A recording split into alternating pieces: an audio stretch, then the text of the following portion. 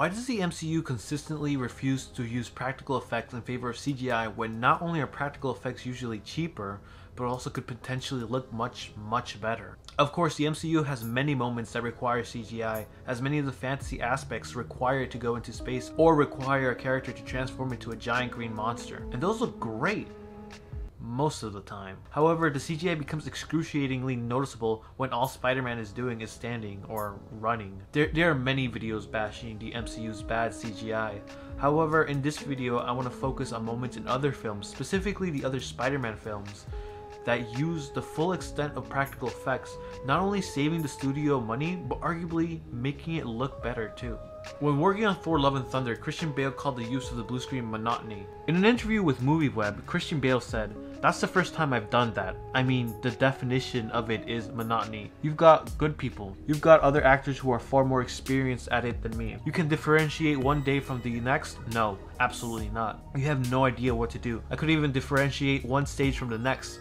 They kept saying, you're on stage 3. Well, it's like, which one is that? The blue one."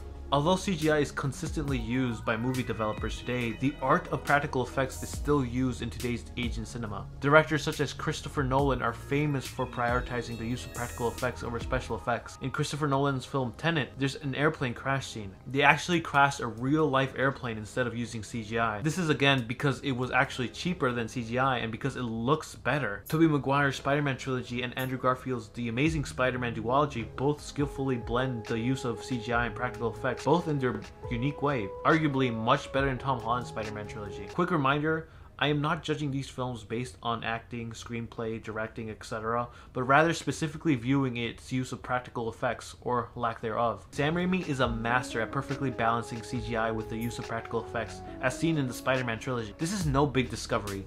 Raimi loves using practical effects every chance he gets, even in big action sequences. His style is famous for quickly switching between CGI and practical effects, as seen in this scene in Spider-Man 2 when fighting Doc Ock, or in this scene when having his, I guess now coined, web block.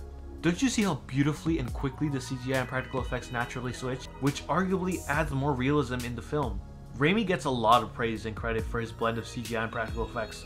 However, the same can't be said for Mark Webb and the Amazing Spider-Man duology, even though I believe it's well deserved. Unlike the original Spider-Man's practice of switching between CGI and practical effects within the same scene, The Amazing Spider-Man and its sequel have a different, equally as impressive approach.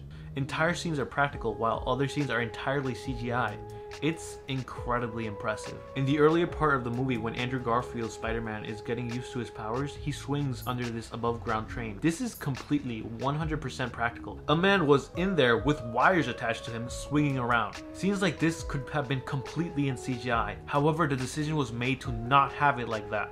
This ultimately takes a load off the VFX team and gives them an opportunity to work and dedicate their time on other specific scenes. And it shows. The fight scene in Peter's school with the lizard is a complete contrast with the scene mentioned earlier. This scene is completely CGI and it looks absolutely gorgeous. In fact, this is where the Amazing Spider-Man duology shines in. It's gorgeous CGI. I believe the main reason they were able to obtain these gorgeous CGI shots are because they focused on what they wanted to make CGI and did not overload the VFX scene with unnecessary CGI of Spider-Man just standing. The MCU, however, overall does not share these same practices. It sometimes feels like they prioritize CGI over other filmmaking techniques. Captain America: Civil War was Spider-Man's debut in the Marvel Cinematic Universe, and in many scenes, he looks awful. In the big airport scene, all he's doing is running towards Team Cap. Yet, the filmmakers decided to use CGI instead of having Tom Holland in his suit. Why? Spider-Man isn't jumping around or swinging around yet.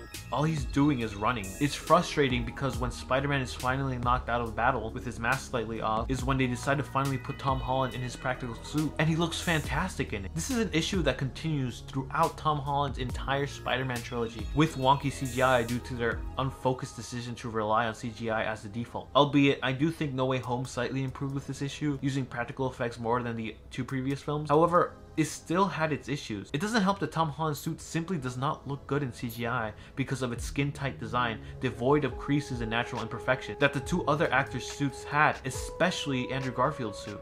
It has been said time and time again how beautiful Andrew's suit looks in the opening scene of The Amazing Spider-Man 2 because of its creases and natural imperfections, which absolutely is the truth. Yet, the same suit looked weird in Andrew Garfield's Spider-Man's introductory scene in No Way Home when they decided to make the suit CGI for some reason. But it's alright, I guess, because his suit is practical for the rest of the scene. Nevertheless, it sticks out. I would also like to state that Tom Holland's Iron Spider suit is the ugliest Spider-Man suit to date in my opinion. Every time I see that suit, it looks so CGI to me. And that's already the case with Tom Holland's Spider-Man's other suits, yet this one really sticks out like a sore thumb. I was so happy when Doc Ock finally destroyed that suit.